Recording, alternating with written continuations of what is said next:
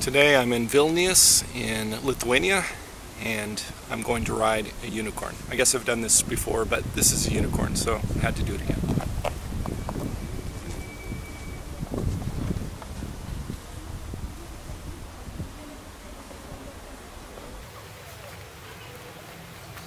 Pretty fun. Okay, I won't do that again.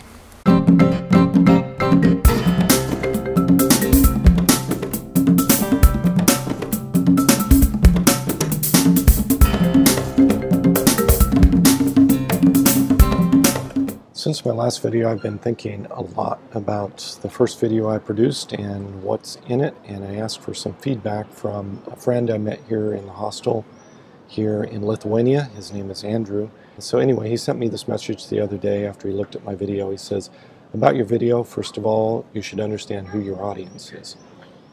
So yeah, I've been thinking a lot about that, who my audience is. First, I want to do a video for friends, for family, and also I think I want to do a video to connect with people that think like me, like-minded people who are interested in exploring the world, interested in minimalism, nomadic living, alternative living, people who are passionate about learning and growing as individuals.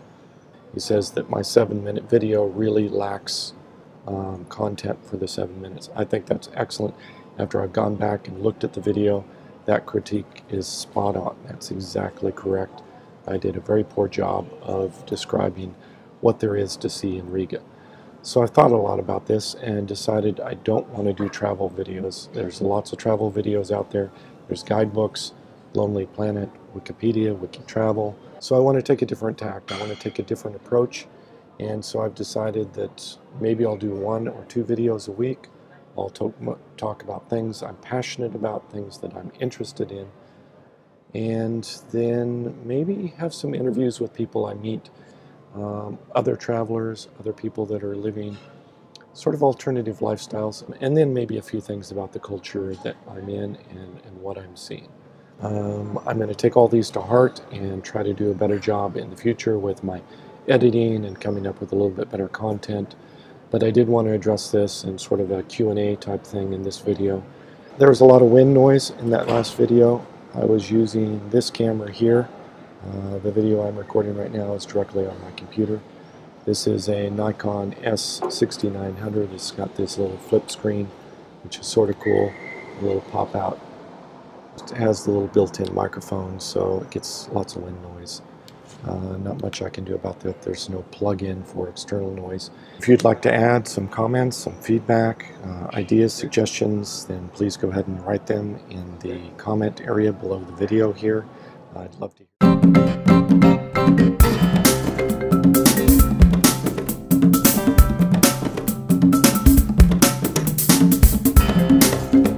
This is the statue of Genocide, and he founded Vilnius city. And there's a legend about him that he rode with his horse for a long time, and then he stopped for the night. And when he fell asleep, he dreamed that on a high hill there was a steel wolf that was howling. And then when he woke up and next day talked to his Vaidala, which is a pagan sort of priest, he said that that legend means that he has to establish a city in there.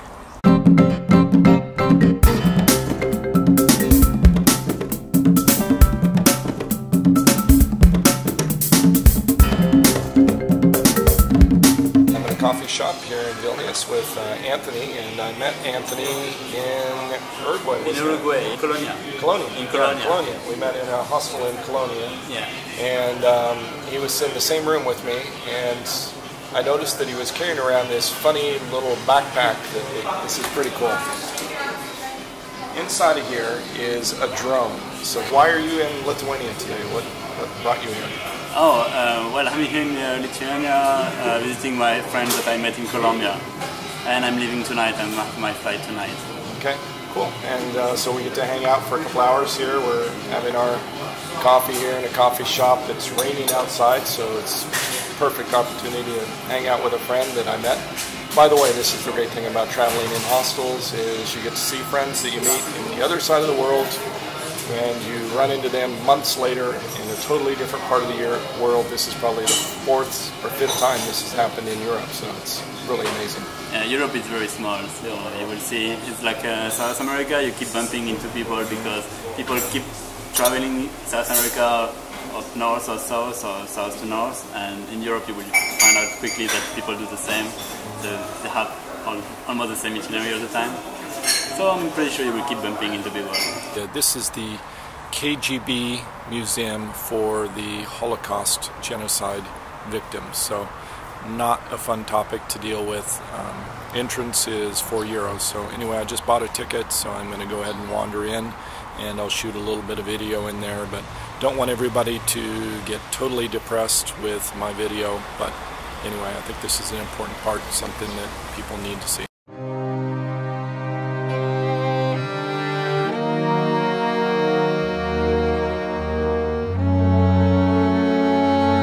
They deported about 41,000 people in May of 1948 and another 30,000 in March of 1949, 23,000 more in October 1951.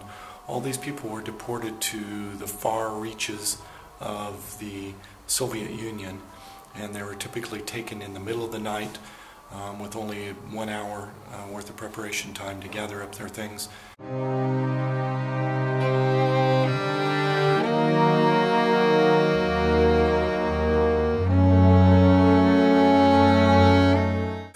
Zupio. This is sort of like a artist's haven, bohemian, hippie place.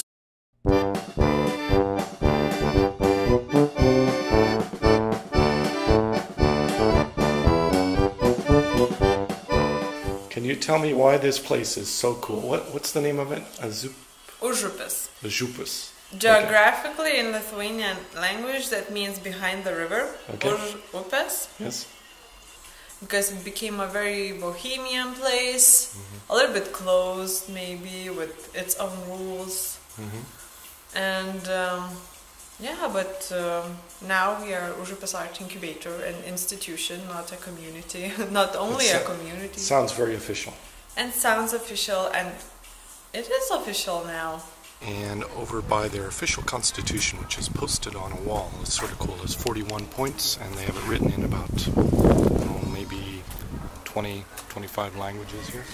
The right to be happy, the right to be unhappy, the right to have a dog, to have a cat, to live by the river. That's like point number 1.